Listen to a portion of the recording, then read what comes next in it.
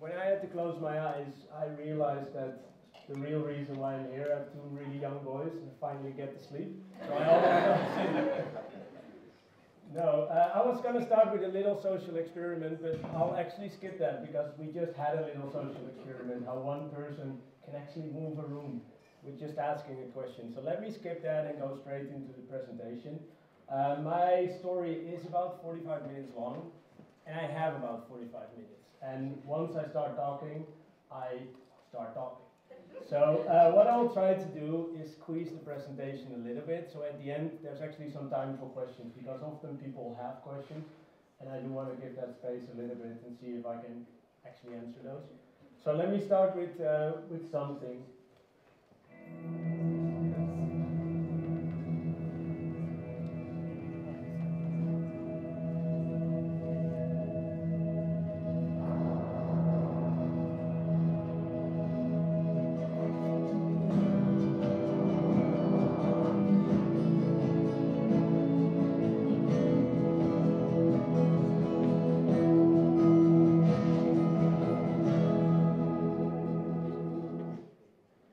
So it's really about what sort of stories we tell and which direction of the story we take. You just saw this in this little poem. Backwards is something completely different than forwards. And that's really what I want to land with this presentation. And it's about the way you tell your stories. So let me start with this one thing. System change, not climate change. So let me ask a question to everybody here in the crowd. Who in the last year stopped eating meat or eats less meat just because of the climate crisis? Who of you all here flies less or stopped flying because of the climate crisis?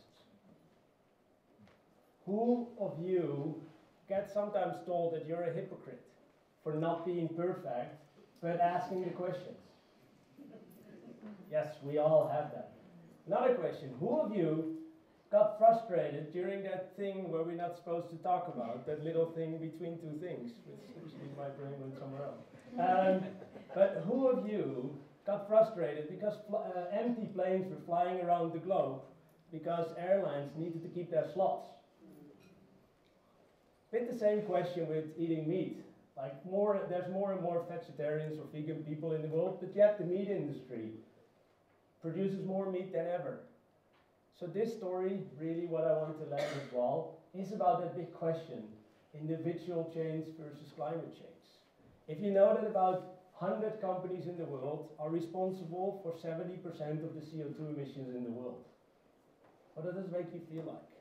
Do we then, as individuals, need to change, and the sum of us all together is the change we need? Or do we, individuals, need to change, and by that create a movement? And that movement really creates that change. So am I here gonna answer the question? Because I see some people already like move a bit to the front, like please answer that question. Do I individually need to change, or do I need to vote, all those things? I'm not gonna answer that question. I'm not a scientist, not a psychologist, although some of my friends would argue that a little bit. I'm a marketer. I'm a storyteller as a job, and I do that for a company. Who of you knows Patagonia? That's good news. That means I do my job well, or actually our owner keeps being involved in disrupting. I'll try to claim it though. So I'm a storyteller, and it's about the way we tell the stories and how we change the world. And I would like to land that really and take you all on a journey how sometimes an individual or a small group can really create that change. So we all can be that one person.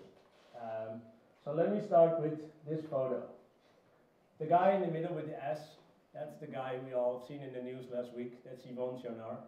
He's the founder of Patagonia, the brand I get to work for.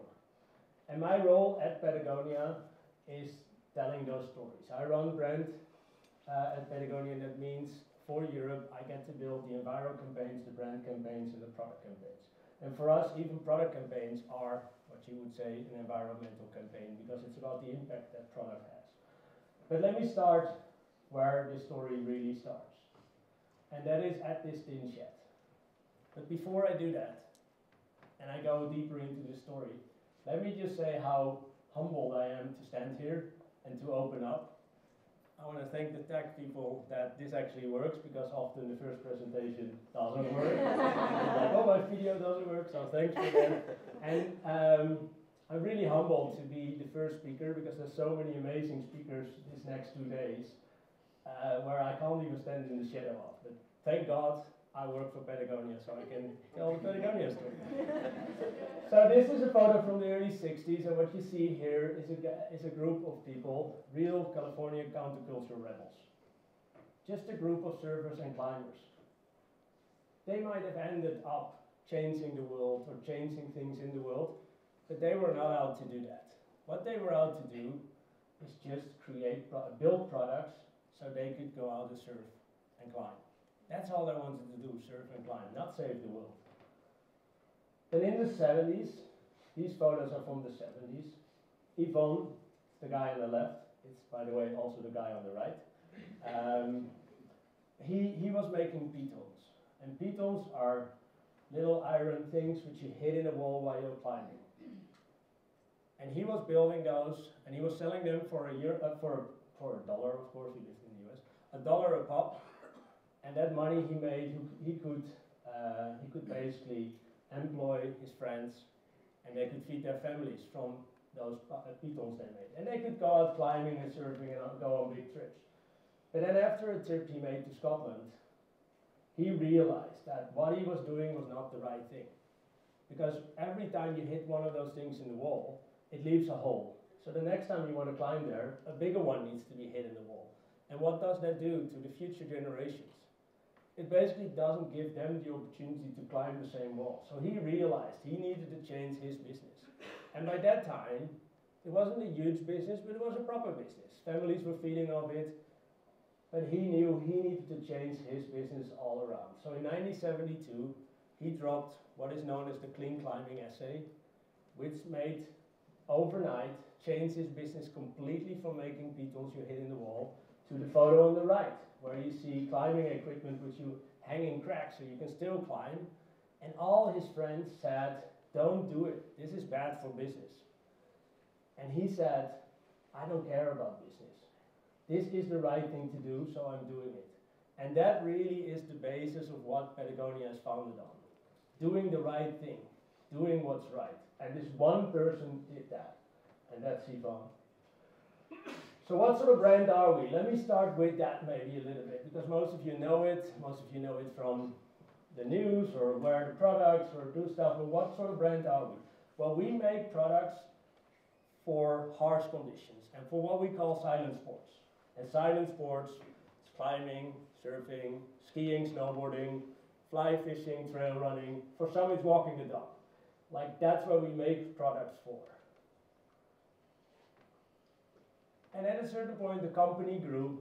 I'm in the 90s now, 20 years fast forward. And Patagonia opened a store in Boston. At that time the company grew quite big already. We opened a store in Chamonix already. No, I'm not that old, so I didn't with the brand. And the store in Boston opened. But when it opened, a lot of people who were employed in the store got ill. So Yvonne started asking the question of like, why do people get ill? So they got an expert in, and that expert looked at the building and what was happening. And what ended up happening is that the circulation system in the building was broken. It took the air of the basement, put it back in the building, and circulated it back in the basement, and that's circulated. But then the question Yvonne asked, like, but that doesn't mean people get ill, right, if air just circulates?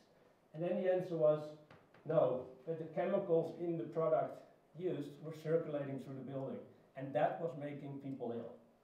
This was early 90s, and that's the time Yvonne realized he needed to do the right thing.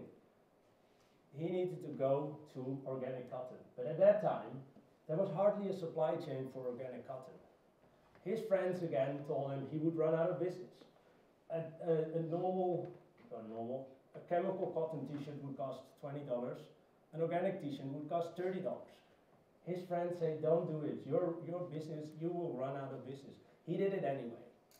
All his employees say, we can't do this, we shouldn't do this. So what he did is put all his product people on a bus, drove to a chemical cotton field, And the moment his employees saw those chemical cotton fields, they realized they had to change.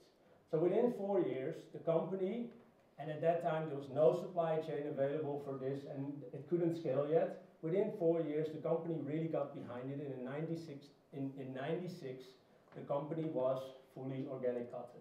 And ever since, we've never made a chemical cotton product again. Then let me go to a next story, and I will just jump from story to story to explain to you a little bit how the thinking of one person, or sometimes a group, can really create change. Anybody knows this wave? Anybody surfs here? No idea what this wave is? It's called C Street. This is actually Ventura. The office of Patagonia is a little bit there in the right-hand corner. And this was really the reason why Yvonne and his friends moved to Ventura. This wave, if it's on fire, it's on fire. It's a really nice right-hander. And those guys would climb, but would surf a lot. And at a certain point, the local government, the local council of Ventura, called a town hall meeting to declare the Ventura River dead. That river, not a lot was happening in that river anymore. Developers, I don't even understand why we call it development, but I'm not a mother tongue English. But developers wanted to close the river down, start building stuff on it. So they went to that meeting. They didn't go there to protect the river. They went there because this wave is created by the settlement of that river. And they wanted to make sure they could keep surfing. So they didn't go there to protect the planet or anything, they just wanted to surf. But what they found out was something completely different than they expected. Because that meeting was almost just a formality of declaring that river dead, but then this one student stood up. And this one student started showing photos of wildlife on the river banks, like small animals which were still alive there, the fish which were left there, the insects and the butterflies flying around the river. And that's the moment when that meeting completely turned around, because that river wasn't dead. That river needed to be restored. And that moment is really the moment where 1% for the planet was born. Because Patagonia and Yvonne gave that guy a desk in the office, gave him a big bag of money, and he started restoring and fighting for that river. And that's the basis of thinking grassroots activism really works. And that's what you currently see. We donate 1% of the sales we have globally to environmental causes. We call that our Earth tax. Patagonia co-founded, Yvonne co-founded 1% for the planet, and by now thousands of brands are 1% for the planet, and thousands of brands support all these small grassroots organizations which create that change around the world. I keep pointing that way, or I actually should point that way. Then another interesting story. In the 90s, we also got a mission statement. Our reason for being was we built the best product, we caused no unnecessary harm, and we used the business to inspire and implement solutions to the environmental crisis. This was for a marketer a great mission statement. Because if you would build a story, you could hang it on those pillars, and if it wouldn't stand on top of those, it wouldn't make sense for the brand. So I loved it.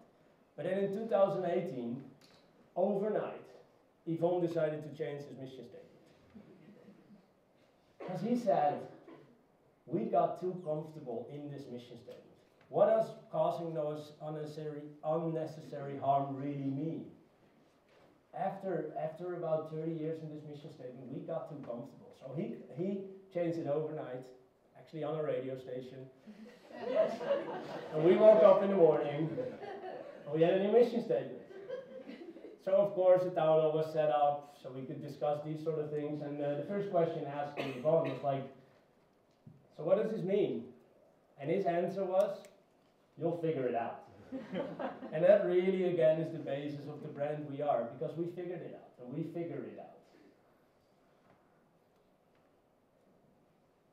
Because the reality is, not only Patagonia has to, we all have to. We are in an ecological and climate crisis right now. Scientists all over the world say we have about 8 years left till we really hit those tipping points. And we are the first generation who really feels the effects of climate change. We see it. We saw it this summer already. You see it everywhere around.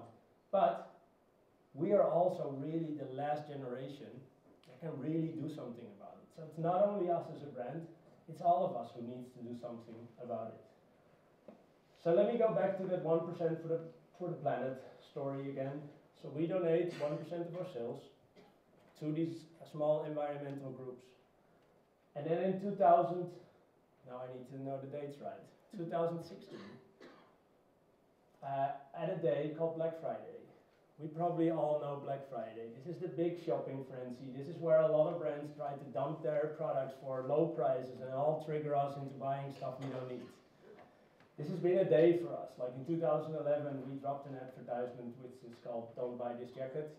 Pretty sure for everybody who raised their finger, which is almost everybody knows that, so let me not go deep into that. But in 2016, a junior designer in the office came up with the idea, why don't we give 100% for the planet that day? This was a junior designer, and very soon, within 10 minutes, that story made it all the way up to Yvonne and back to the junior designer and say, let's do this. So we built a campaign in about a week, and we gave 100% to the planet that one day. Normally we do about, give and take, 2 million on a day globally in our owned and operated stores and retail channels. That day we did 10 million. So, did Yvonne care? He didn't care.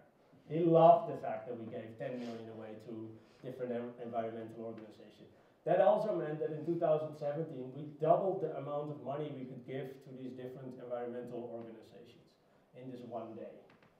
And that really shows that this one junior designer changed things.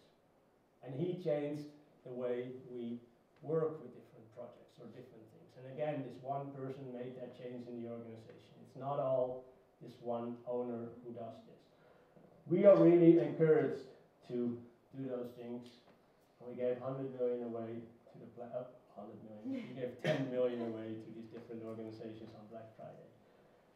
And that really started the thinking of what did we really do and why did all these people all of a sudden buy our products?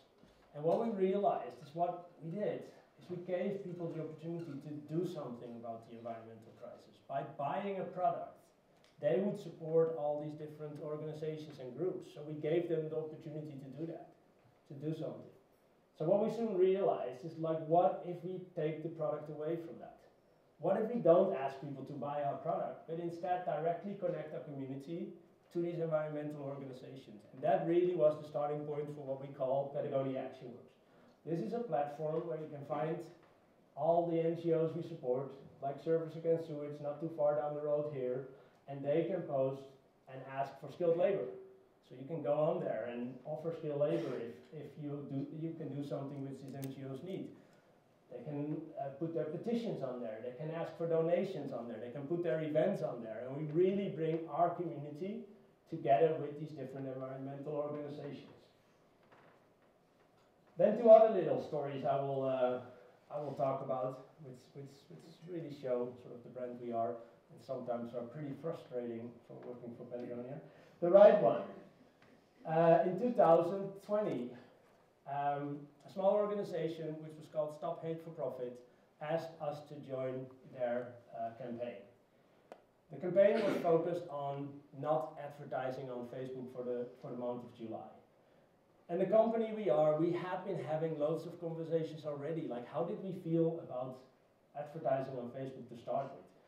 Facebook is a platform which is profiting and capitalizing hate speech. We all know that. So how do we feel that we actually talk to our community and we pay money to an organization that's basically enabling and capitalizing on hate speech? So it was very easy for us to jump on board. Brands like the North Face were already on board at that time, and we joined in July.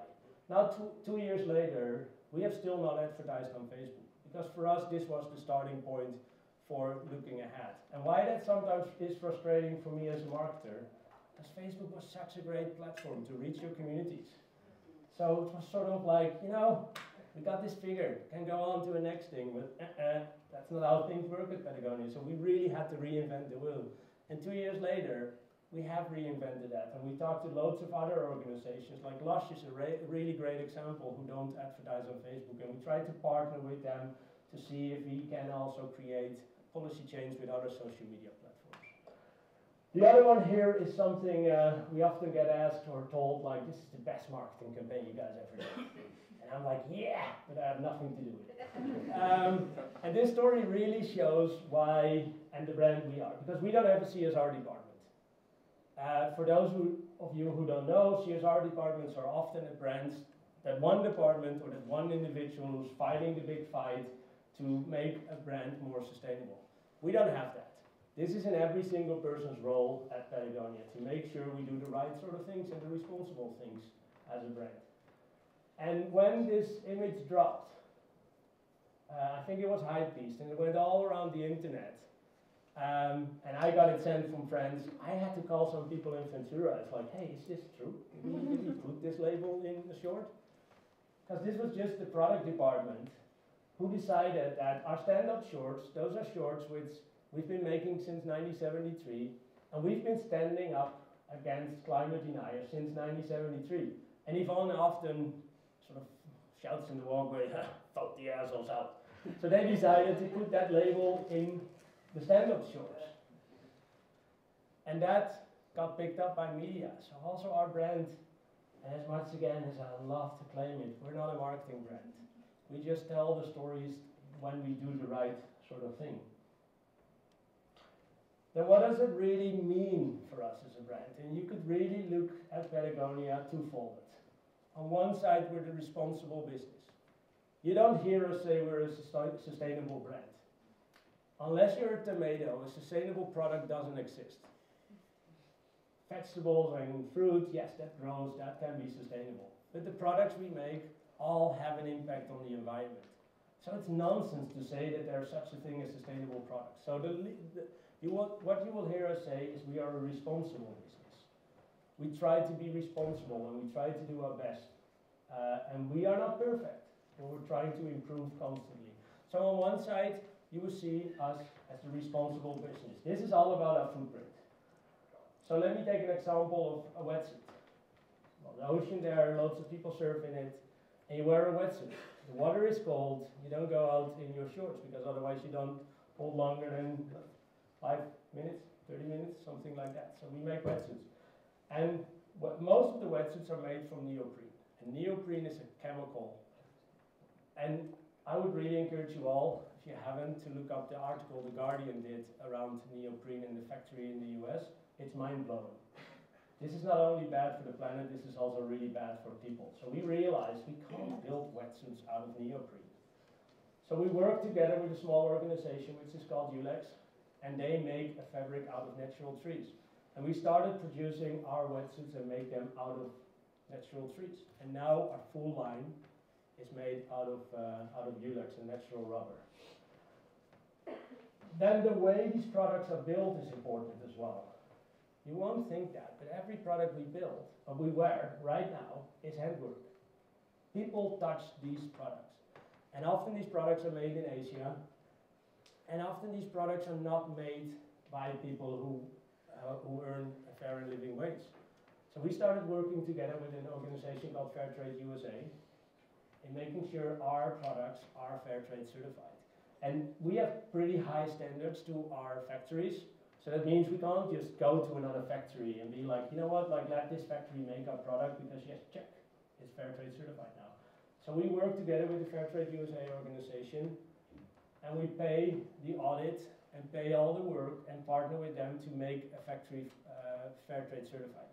So in the story of Ulex and wetsuits, about 80% of all wetsuits worldwide are produced in this one factory in Thailand. That doesn't mean all the wetsuits are the same. We create the wetsuit we want, they sew it together for us. And we work to get that factory Fairtrade certified. And that means we pay 1 to 5% upcharge on every product, and that means that product is Fairtrade certified. That money goes into a big pot, and next to the Fairtrade organization making sure that all these employees get a fair and living wage, that money can be divided in the way these workers want. It can go to childcare, that can go to a kitchen, that can go straight into their pocket as well. So fair trade is a really important thing. And what is really interesting here is we as a company started that, but this actually enables every brand to become fair trade certified. So almost every wetsuit you see out there can become fair trade certified. All they have to do is pay a 1 to 5% upcharge. And 1% is basically a wetsuit, and 5% is like booties or something like that. So that's not a huge ask to make sure that these products are built in a fair way, these people are treated really well. So do ask the questions. If you wear a wetsuit, ask the question why it's not fair trade certified. And then we make new products. But one of the things we know is the most sustainable thing you can do is not buy a product. So you need to keep your product in play longer. If you use a product about 8 to 9 months longer, it's about a season, it already has 20 to 30% less impact on the environment. So what that means is we need to repair our stuff. We got into a system where we buy new and new and new. We need to repair. And for that reason, we go on the roads.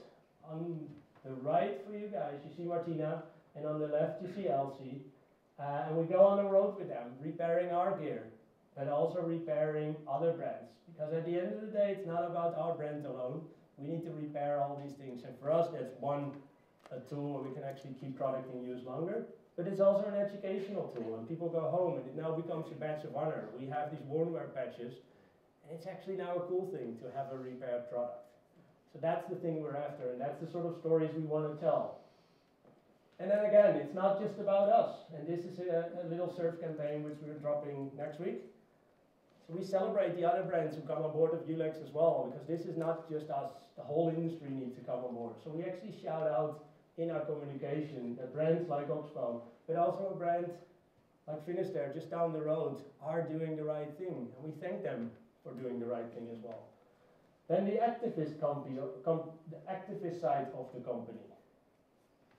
That all started with this one guy in that town hall meeting asking or showing those photos so the river was not declared dead.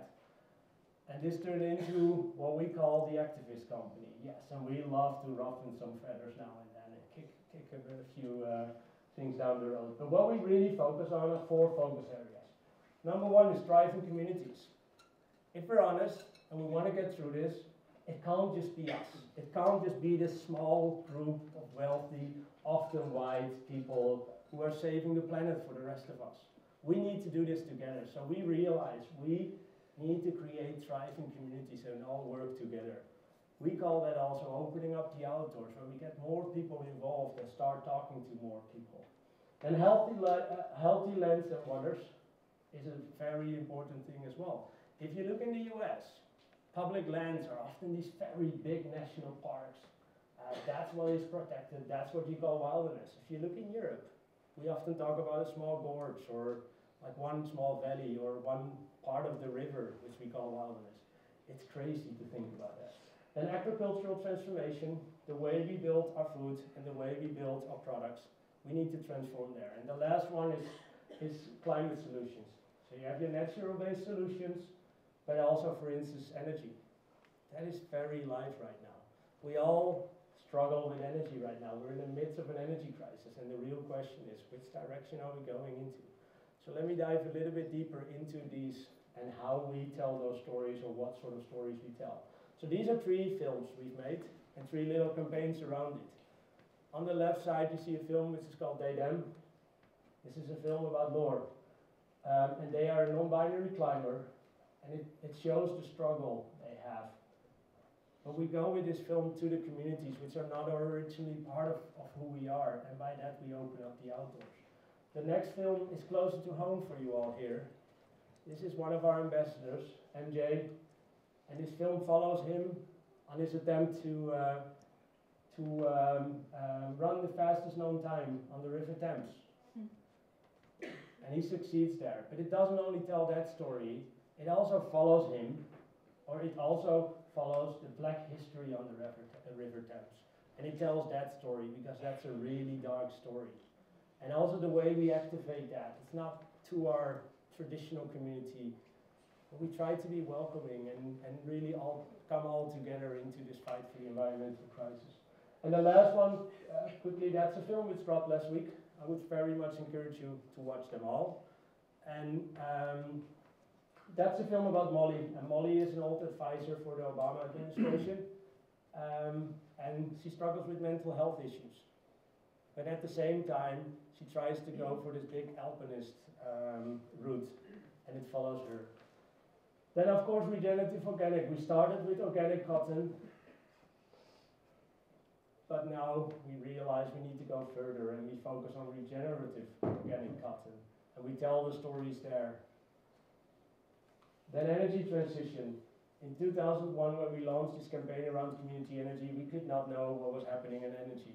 But now this campaign is more relevant than ever. We're in the midst of an energy crisis.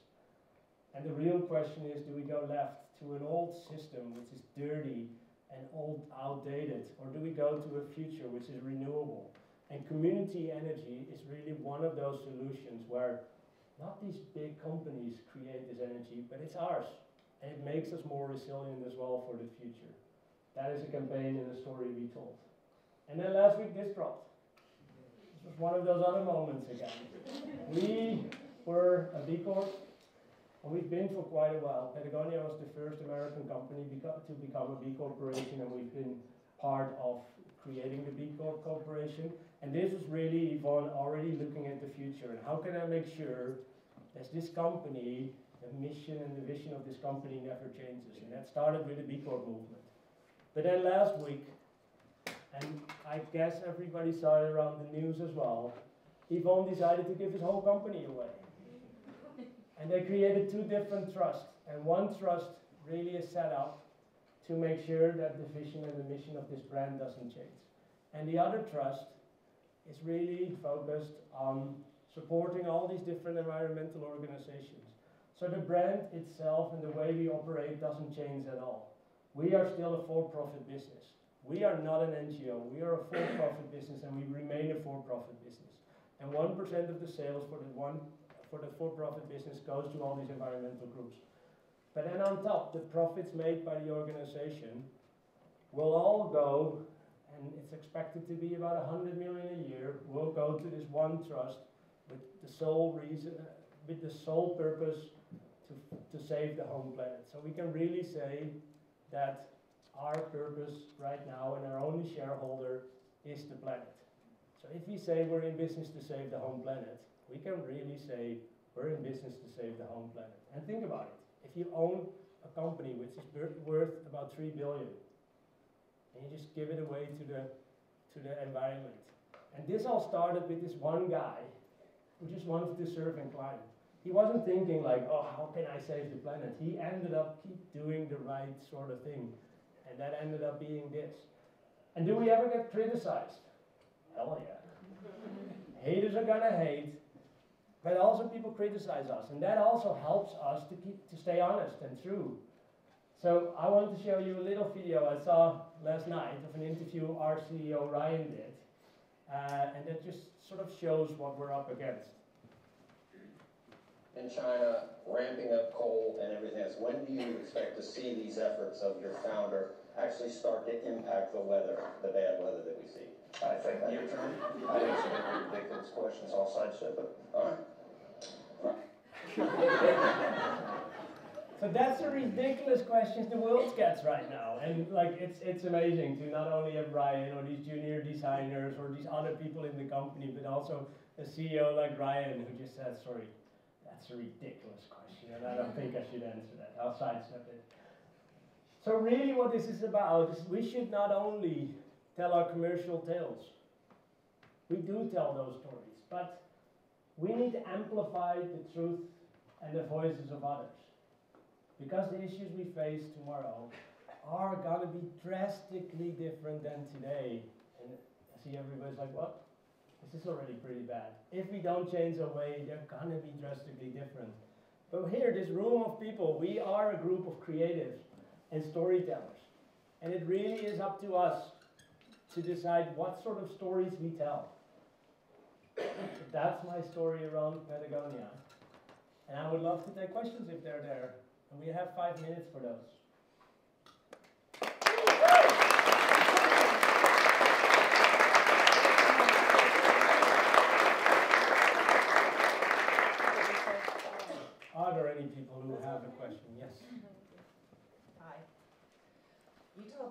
about Yvonne getting the team on a bus and taking them out to the where the cotton was being chemically processed. And I think in a way that really kind of answers my question. But for those businesses who aren't at that stage where everyone that you hire knows exactly what the mission statement is and is on board themselves anyway, but for people who are hiring people who may not know as much about the environment or might not care as much, but you need them to, how do you suggest that you get them on board with that passion? And that's a really good question. So the question really is, how do we get people on board who don't per se align with the mission statement or don't understand it? And we have that as well. We get more and more people who want to be part of Patagonia. If you look around on the streets, you see a lot of people wearing our P6 logo t-shirt, and you can often ask yourself, like, does this person know what that logo is about? We even had that cruise in the US where one of our better sweaters, and he's a guy we don't like. So what we really do is take people on a journey with us. And I think what you really see is from ownership all the way down, everybody's invested in this mission statement and everybody's enabled to do that. And I and the company doesn't believe that people don't want to do the right thing. So if you give them the opportunity to do the right thing, they will come with you. And that does mean, yes, people at Patagonia, they can go on a paid internship to different environmental organizations and learn there.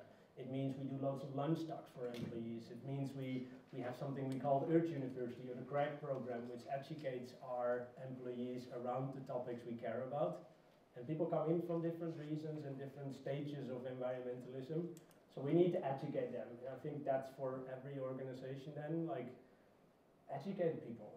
Like, I sometimes get frustrated if you run a campaign and then I hear people in the office like, nobody knows about it. And I'm like, yes, people do. Just check your social media. But that's also like the other side of the story is like it's our job to do that. So like take people on that journey, I would say. thank you. Yes.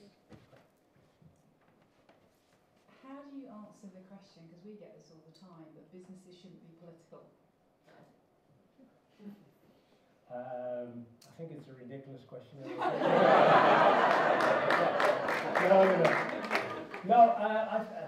The big question is the environment political? Because what we are doing and why we're doing certain things is because, first and foremost, we do things to save our rivers, save our wildlife, save our wild spaces, or save the environment. So is that a political thing? It became a political thing where the left or the right have a certain opinion. So if we all come on board, so if you look at that tag, that was exactly at the same time Trump was in administration. Do we like Trump? We actually sued him. But at the end of the day, it was not just about Trump. It's everybody who ignores or denies the climate. And that can be on the left or right. And I think what we really need to do is we need to take some people on board. We can't just be in our echo chamber. So sometimes we need to have conversations with people on, what do you mean? Why is the climate political? So yeah, it's a tough question, but I think that really is the answer. If we all, left or right, come together to save the planet, we're great. If it's only the left, does it become political, or do we just care about the environment?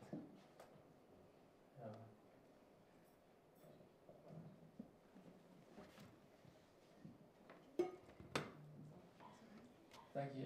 I'll precursor this by saying I love what you do, and I'm a big fan of the brand. I have a question. Oh, sorry. There's one here, and there's one in the back. Pass it over Sorry, to I didn't see. I'm sorry. Yeah. Sorry. But I was just wondering, obviously you've grown a lot as a company over the last couple of decades, and even some of the campaigns you did telling people not to buy stuff enabled you to grow further. I was just wondering whether there was ever any conversations internally where you said, actually, we don't want to get any bigger, we don't want to sell more, we just want to stay a little bit kind of smaller, as to whether it was always about getting bigger, because obviously there's a bit of a kind of a contrast or a compromise as you get bigger. I think the answer is more is there never a time when we don't have those conversations, because it's constantly part of those conversations. And like, we all wear products. So in an ideal world we don't. It's not going to happen, is it?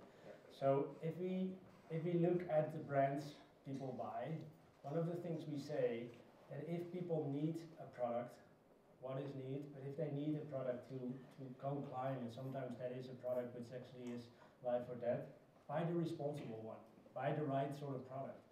So we constantly try to look back at like where does our growth come from, and then challenge ourselves. So for instance, that basic logo I talked about, we knew that a lot of people didn't know what the product exactly was, so we started putting stuff in the label, in the neck label, big, how it was built and stuff like that. And if we can take people on that journey, yeah, we feel good about that. But we constantly ask ourselves, how big should we and could we be? And we also sometimes have minus growth numbers, just because in certain regions we became too big or not too big. And if you really look at Europe, relatively we're still a small brand. In the US we're very big, but in Europe we're relatively small. And Yvonne often proudly says, and he can't say that anymore because he's not the owner anymore, but he's never seen a $1 billion company he likes. So for him, and that's the stories I also get from the boardroom, normally it's 5 minutes about revenue and targets and those sort of things, and then 5 hours about the impact we've had. So it is, and it's also, it's the dynamic which we will never, it's the uncomfortable thing within the brand, I would say a little bit, yeah. What do you feel good about? And maybe a good example as well is the way we build products is often very important. We build workwear, and that's made out of hemp. And at a certain point when we launched that, there was a lot of demand for that.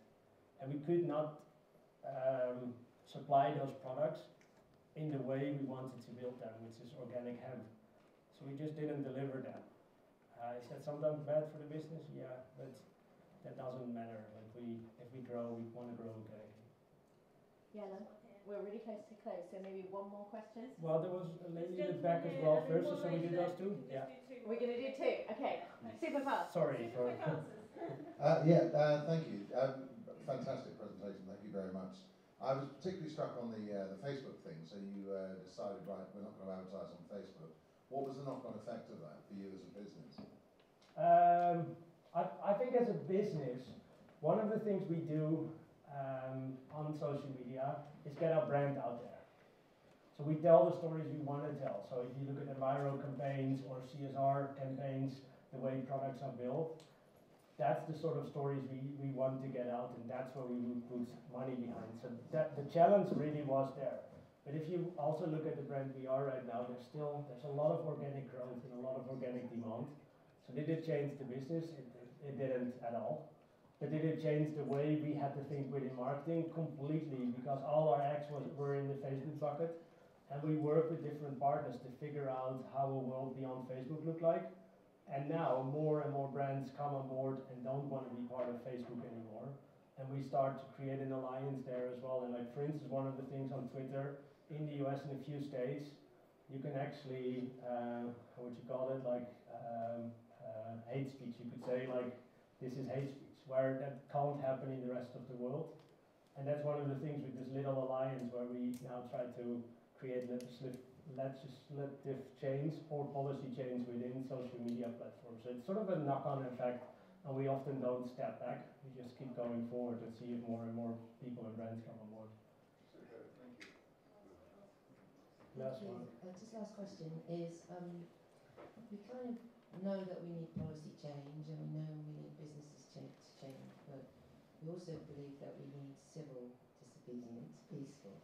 Has Patagonia, or would Patagonia ever get involved in encouraging people to get off the sofa and into the streets? 100%. We have a bail policy for employees. So, so basically, if you go on the streets and strike and you get caught, like, Patagonia bails you out. We also run different campaigns, like in 2018, if I'm right, or 2019, in support of Fridays for Future, which is started by Greta Thunberg. She goes strike every Friday. More and more youth started striking as well. And at a certain point, we realized we also needed to put our power behind that. So we launched on that September, just before that, a big campaign to encourage people to go out and strike. Last week was the big strike again. We encourage our employees to go out and strike. You get civil disobedience training if you work for Patagonia. So 100%. Even our CEO was locked into a chain from XR in Amsterdam. So I think everybody has their own sort of part of the journey. So do we say you need to do civil disobedience? Absolutely not. Some people do something else, but do we mind it? No, we love it.